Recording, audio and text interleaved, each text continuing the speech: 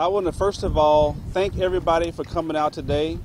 Today is a very, very special day in the history of the United States. Today is a day that we give reverence and celebrate some of our heroes and sheroes, those people who fought for our country, those people who sacrificed for our personal freedoms and our liberties. And I just want to say happy Veterans Day to all those who served and volunteered to fight for our country, those who are abroad and are still fighting for our country today.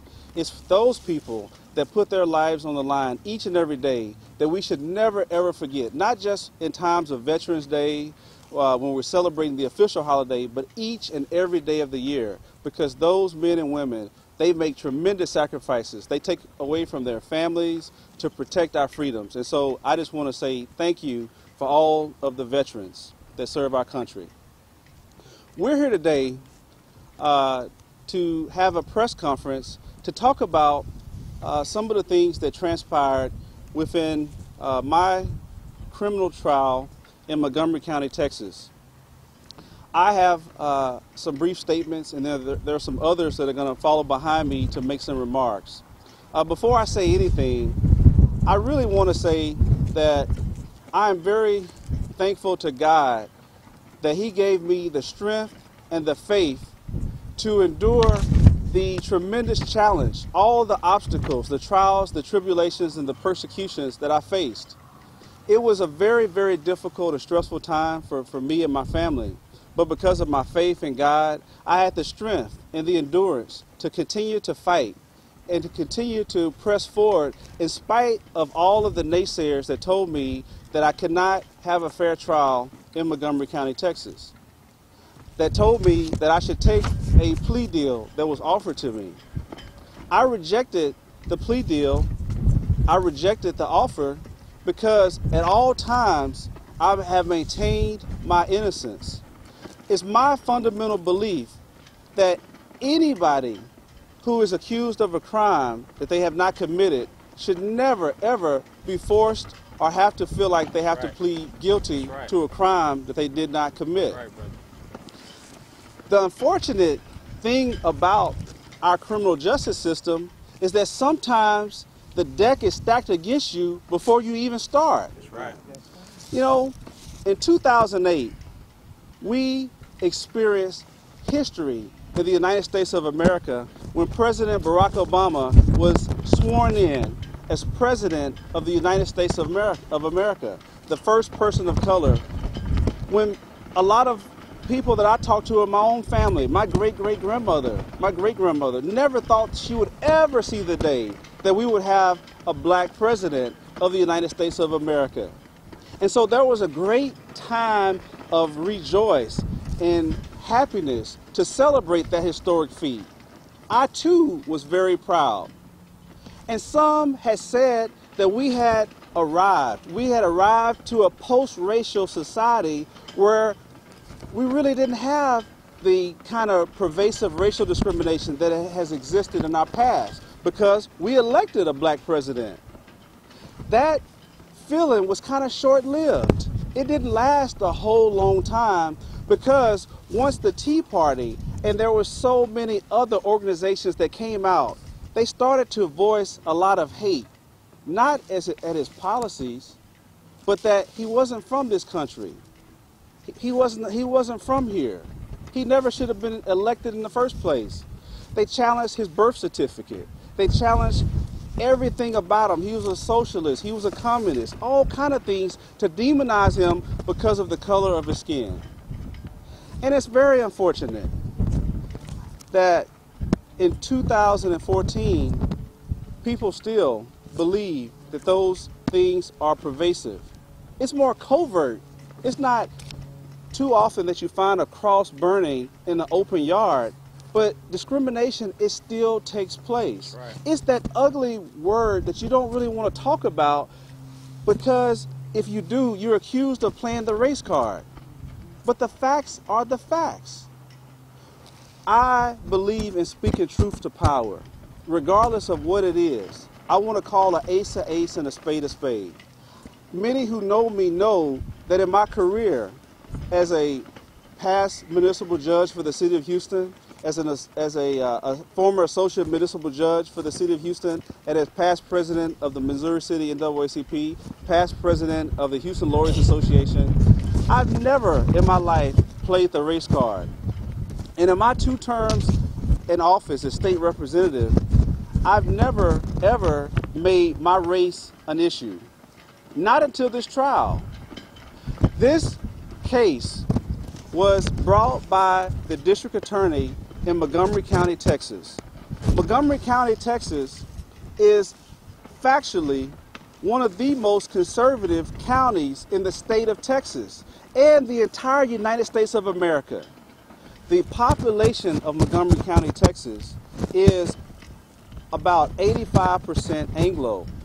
There are less than 4% African Americans that reside in Montgomery County, Texas. Now, a lot of people who are maybe in this audience or maybe listening to this press conference can remember some of the history and pervasive discrimination that has taken place in Montgomery County, Texas. We don't have to talk about all of it, but a lot of us are familiar with the most famous case where Clarence Bradley, a man who was innocent, that was accused of rape in the death and murder of a Conroe High School female, white Anglo female student. He was an innocent man that was on death row, that was convicted based on circumstantial evidence and exculpatory evidence that was not ever presented to his counsel to have him the opportunity to have a fair defense. He was convicted by an all-white jury.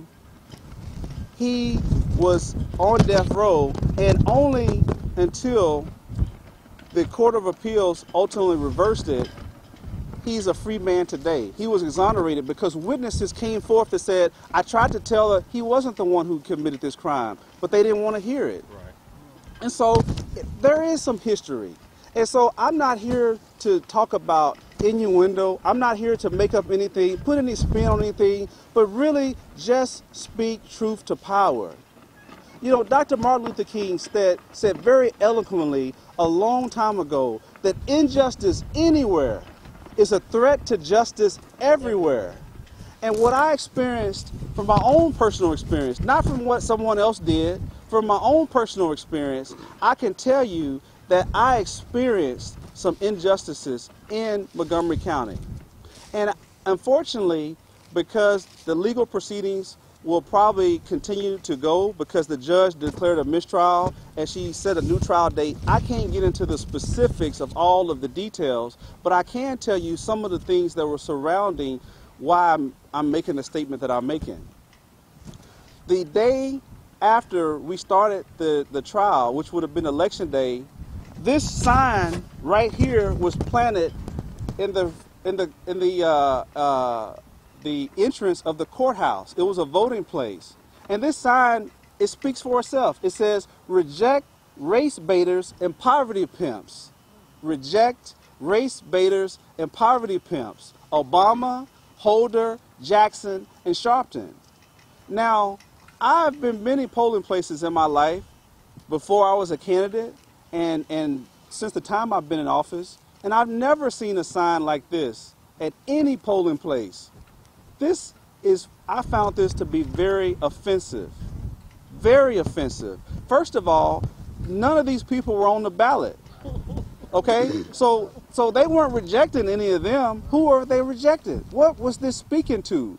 This, to me, spoke volumes of some of the mindset, some of the unfortunate, the prejudice and stereotypes and the racism that is inherent in some places. This, to me, is despicable. This, to me, is unacceptable in any community. In any community. And I had to see this each and every day that I went to enter the courthouse until one of my good friends, who is also a former police officer and an attorney, Michael Harris, who is here, asked the bailiff if he could take the sign away. The election was over, and he took the sign down. This sign I saw every day up until Thursday, and I was highly offended by this sign. And so what I'm here to say is that I felt it was incumbent upon me as a state representative, someone who has a platform, someone who has to me, a civic duty to speak out. My faith teaches me, and one of the convictions that I live by is found in Proverbs 31:8-9. And it says, "Speak out for the one who cannot speak, for the rights of those who are doomed. Speak out, judge fairly, and defend the rights of oppressed and needy people." What I'm here today is to say that this is not about Ron Reynolds. This is more about society in general and the inherent discrimination that happens sometimes, not all the times, but sometimes in the criminal justice system. You're guilty until proven innocent. That's right. Our Constitution, which I abide by as an attorney and as a state representative, I swore to uphold the Constitution. Our United States Constitution and our Texas Constitution provides that all men should be treated equally, and that everyone should be guaranteed life, liberty, and the pursuit of happiness. But unfortunately, in our criminal justice system, when you're an African American, you don't always get the benefit of the doubt. Now, I had the benefit of high-powered attorneys, and one of them is here, Vivian King. I had another great local attorney, Steve Jackson. I was able, because I've been a successful attorney, I was able to spend over 6 figures defending myself from these unfortunate charges that were brought against me. But what about the average citizen? What about the average person of color who doesn't have the financial means, who is not an elected official? What about them? That's what this press conference is about. It's about giving voice, speaking truth to power, and bringing to light something wrong with our criminal justice system, where if you're an African American, you're a target. You are a target. I'm not telling you what I think or what I hear. I'm telling you what I know and what I personally experienced from my situation and my trial. And so my concern is that if it happened to me, and I am a state representative, and I have these resources to defend myself and hire the best attorneys, hire the best experts, hire private investigators, these other young men, and not necessarily young men, but African-American men, sometimes they don't stand a chance. Because what happens in the criminal justice system is, even if you're innocent, sometimes you're pressured to take a plea bargain that will make you get a conviction on your record that is hard to overcome. And so just like in this case, they offered me a plea bargain where if I would resign my seat, that they would give me a plea bargain. In other words, I wouldn't be faced with a felony conviction. A felony conviction for barratry, which is, some commonly known as ambulance chasing, carries a penalty of 2 to 10 years in prison. 2 to 10 years in prison. So I was facing 2 to 10 years in prison for a crime I didn't commit. Even my lawyer said, "Ron, we know you're innocent. We believe you're innocent. The evidence supports you, but you're in a very conservative place. We don't know what's going to happen. When you get these 12 people, they can convict you. Sometimes not based on the evidence, but because of who you are." And so that was a concern that my lawyers gave me. I was very pressured by my colleagues, by my counsel, by my family. I'm a proud husband of 3, and I did not want to lose my children. But for my faith and my strong belief that God was saying, "This is bigger than you, Ron Reynolds. Don't turn back. Stick with your conviction. I won't let you down." I would have took that plea. I would have resigned from office, and I wouldn't be representing the constituents that stand behind me. You see, these people who elected me, they're the ones that determine who's going to serve as state representative of House District 27. It's not the district attorney's office to make that decision. It's not for me to make that decision. It's for the voters. The voters are the people who are the boss. They're the ones who make that decision. And they voted for me and re-elected me to a 3rd term with nearly 70% of the vote.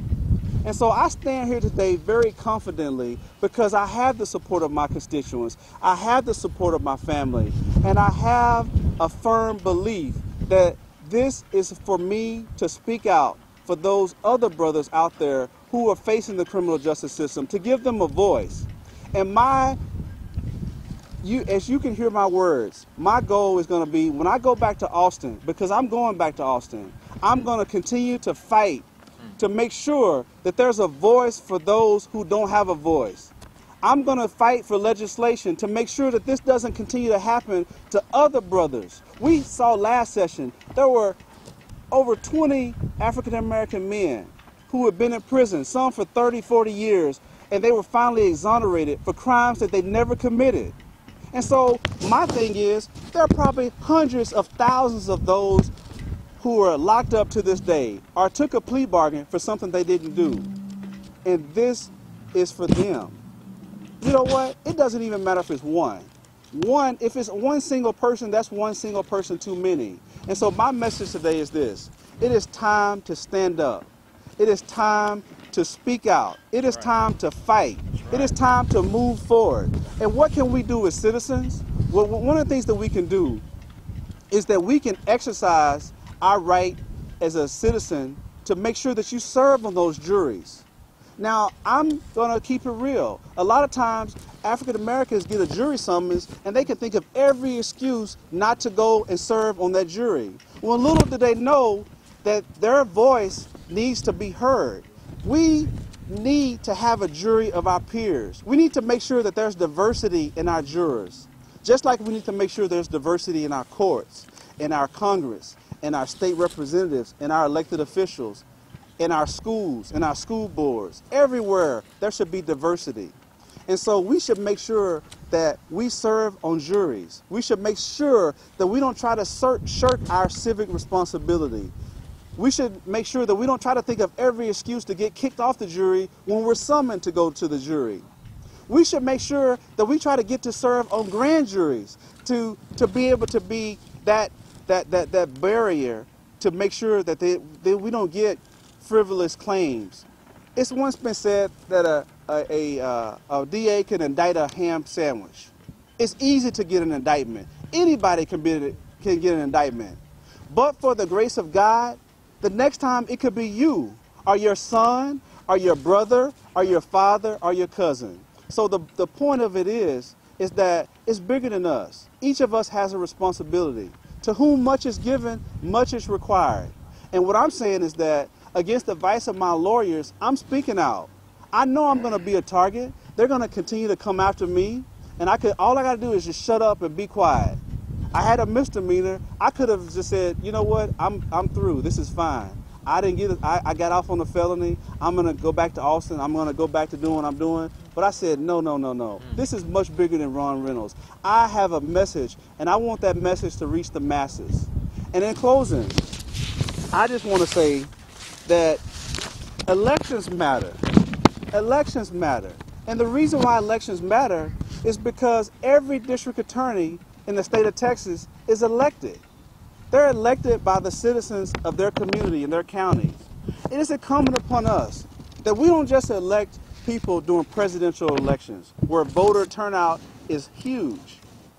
This last local election in Texas that we just had this midterm, Texas had the lowest voter turnout of any state in the United States of America. That's a shame.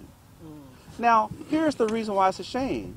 Because those same people that are going to be complaining about what's wrong with our community, what's wrong with our society, those people that didn't vote, to me, they shouldn't even be complaining. You lose the right to complain when you don't exercise your right to vote because your vote is your voice. When you don't vote, you're letting someone else speak for you. And when people don't elect people that represent their interests, they get people that don't care about their interests. That's why you get voter ID laws. That's why you get racially gerrymandered districts that the court said voter ID, it was a modern day poll tax. That's the reason why elections matter. You have to make sure that you elect judges. In Texas, we're one of the few states where judges are elected based upon partisanship. That means if judges are elected based on they're either Democrat or Republican. And it's my statement to everybody that can hear my voice, make sure you vote. Vote your conscience. Vote for people that are going to speak for your values. And so I just want to say thank you for listening to me. Thank you for coming out. I want to bring up my attorney and a few other people to make some brief remarks. And I just want to say, God bless. everybody here, and God bless the veterans, and God bless the United States of America. And I want to bring Vivian King, my attorney, up here to talk a little bit about the criminal proceeding that just happened. Vivian King, a great defense attorney. Thank you for giving me an opportunity to speak. As Ron said, I am his lawyer. My name is Vivian King, and I did advise against him giving a press conference because we stand alone in the criminal courthouse. A DA's oath is not to convict, but to see that justice is done. But what we see in the courthouse is not always justice. We see that on conservative blogs, they talk about plea bargains. They talk about what Ron has done and what he has not done. That's not fair to him. The Montgomery County District Attorney's Office wants him to resign in Fort Bend County as state rep. Why?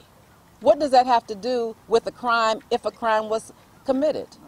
What does that have to do with it? You don't have to be a lawyer to be a state representative. So that is up to the voters of Fort Bend County to decide who represents them. So I do believe that in many ways Montgomery County has overstepped their boundaries. They want him to give up his law license. Well, we have the Texas board that governs us. They tell us what we can and cannot do. We have disciplinary rules. Let them deal with disciplinary rules.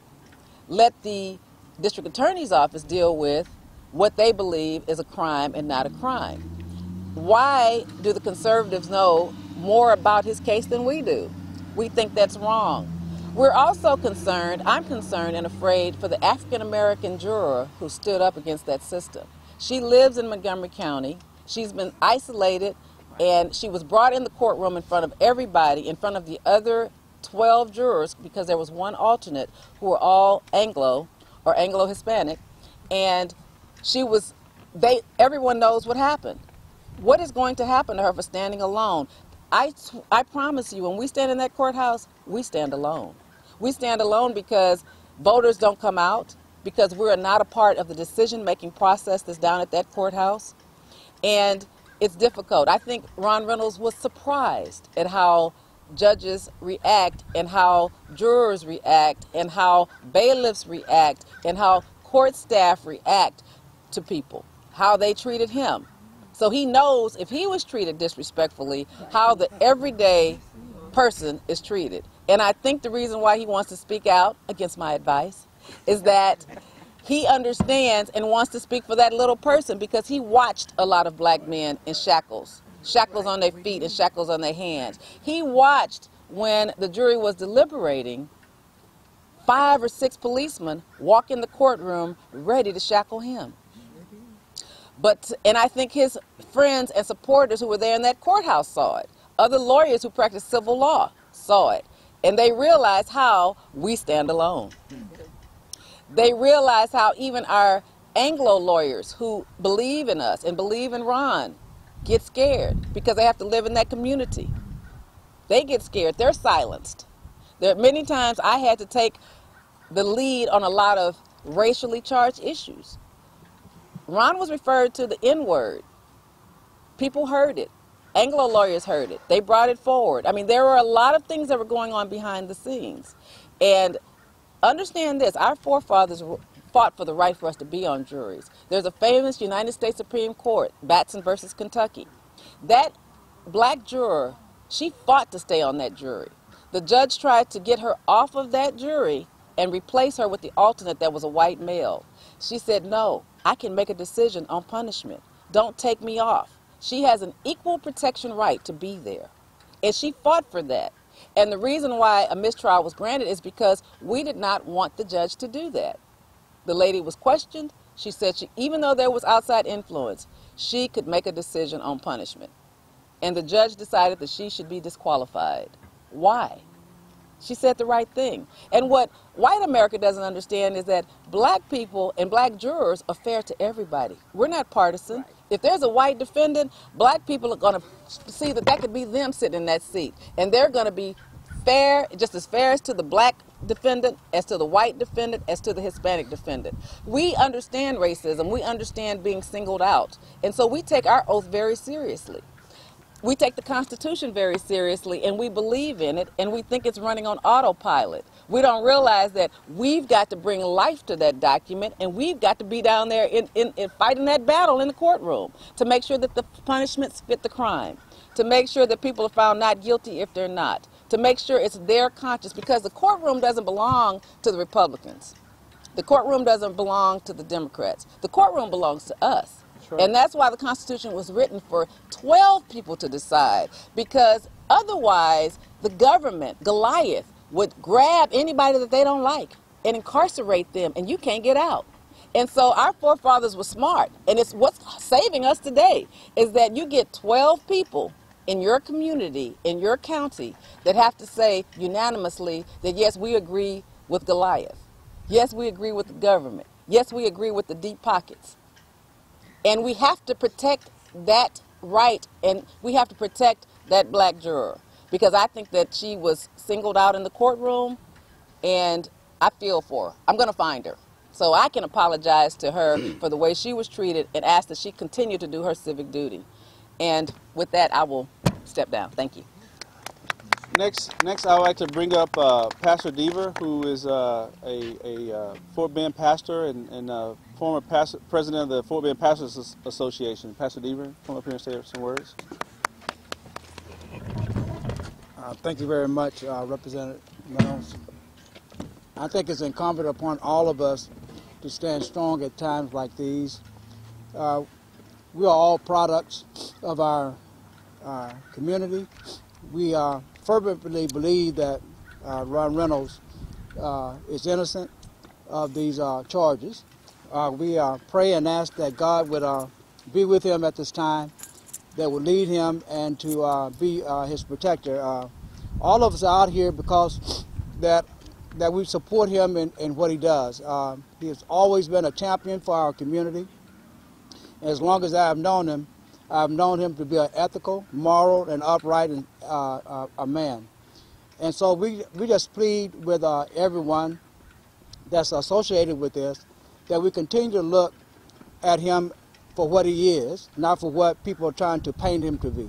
I think if we do that, we would all understand that he's innocent of these charges, and we can send him home to his wife and his family. Thank you, Lord. Thank you, Pastor Deaver. Next, I want to bring up either Brother Derek Muhammad or Brother Omar, and then we'll be followed by Brother Quano X to close us out. Oh, well, we get Doc Holliday, the president of the Missouri City NAACP, next. Doc, why don't you come up? Thank you, Lord. Thanks, everyone. I brought with me an NAACP publication, The Crisis. The Crisis. Ron, control that for me, please. Absolutely.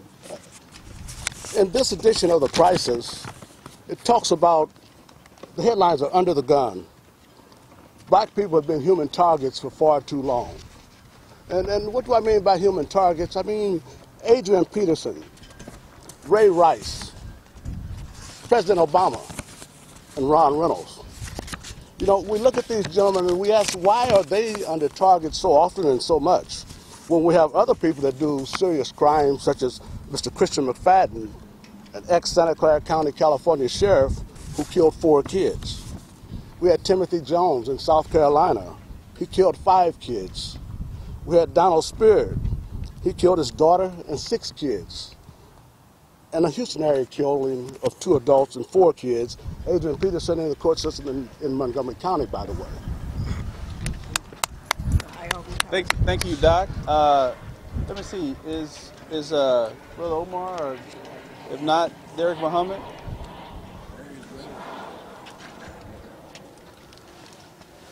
In the name of God, the beneficent, the merciful, I bear witness to the oneness of God, and we thank him for giving us the strength and the presence of mind to be here today with our brother Ron Reynolds. As was stated by our dear pastor, I want to say that we stand 110% behind State Representative Ron Reynolds. I want to say that we as a community believe that he is an innocent man. And if he has the courage to stand before these cameras, even against the sound professional advice of his attorneys, then I believe that every black person in Harris County, Montgomery County, and any other county We need to have the courage to stand behind our brother who has decided to take a stand for us all today. You know, there comes a time in a man's life where he just has to swing the axe of truth at the tree of circumstance and let the chips fall where they may. This is a time such as that. So it's happening to run right now. You never know who's going to be tomorrow. And if this brother who is well polished, well spoken, well educated, he's climbed the ladder of success through his honest and hard work. If this can happen to him, then know that this can happen to any one of us. So I leave you with the words of the most honorable Elijah Muhammad. He said these words, brothers and sisters. He said that no single individual can ever rise above the condition of his or her people. So no matter how much success you think that you have attained, at the end of the day, you're no better than the young brother that you pass by every day standing at the bus stop with nowhere to go. So today I want to make a call for unity, particularly those of us who are in the political arena. You know, many of us consider ourselves enemies, when at the end of the day we have a common enemy. So let this be the day that we put down our swords and stop swinging them at one another and stand behind our dear brother Ron Reynolds as he has stood today for us all. Thank you. Thank you, thank you, thank you. Next I want to bring up Minister Quanell X. You know, I really wasn't going to really say too much because I kind of felt that everything that needed to be said has already been said. But in all honesty, you're all right, Pastor. But in all honesty, we have to be willing to tell the truth. Right. And to be honest, we are going through this because a lot of us, you're just scared. It's the truth, you're scared. Let's tell it like it is, man. We don't have to ask why there's an attack on black men. It's a crisis because we're black men. Montgomery County has a documented history, a long documented history of racism and bigotry. That's nothing new. A sign like that is acceptable because that's the mindset that is pervasive among many who live and reside in Montgomery County. They want you to resign, brother, because now Democrats and Republicans in Texas are using the criminal justice system to punish each other. Like Tom DeLay, like Governor Perry. They're now going after each other using the criminal justice system as a political weapon. That's right. But that's not really what this is about. That's right. Yeah, you spent a lot of money. But in the eyes of the white folks on that jury, man, you just another nigger criminal with some money who got it illegally. That's what they're thinking. That's why the two could go in the bathroom, Vivian, the two jurors.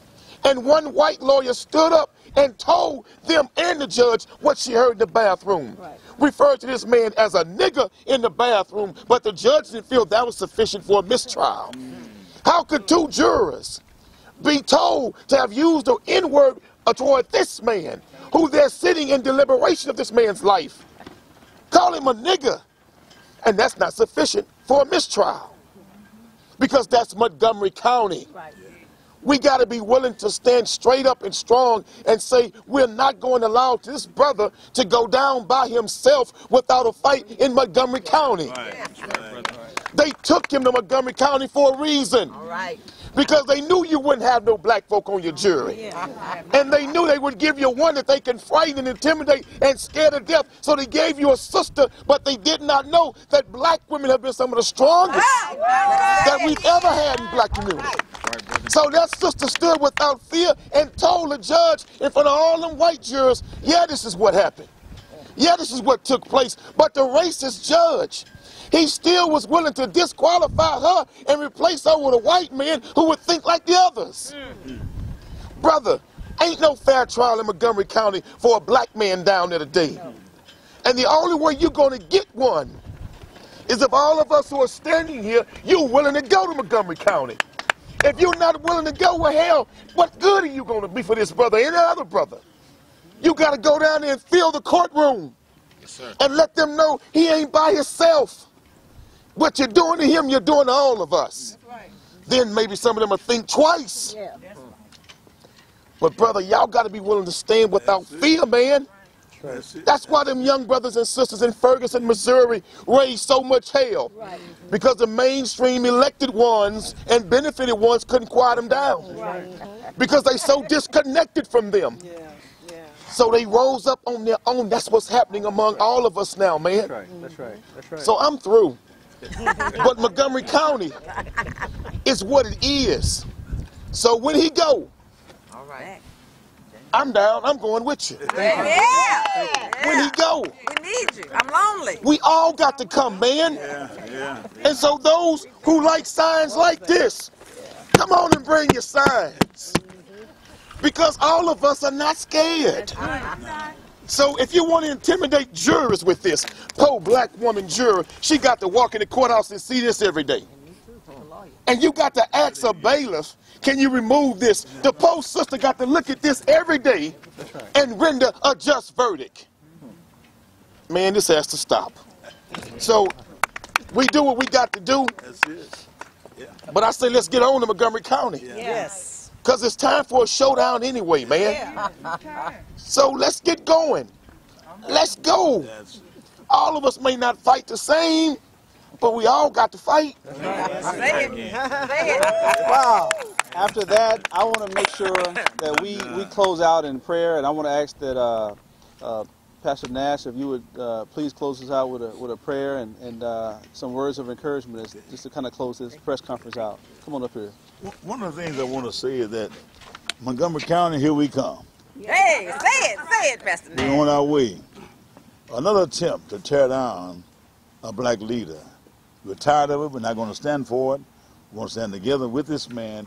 When I look at this man, I see integrity, good character, and great credibility. A family man. I may not hear any scandal.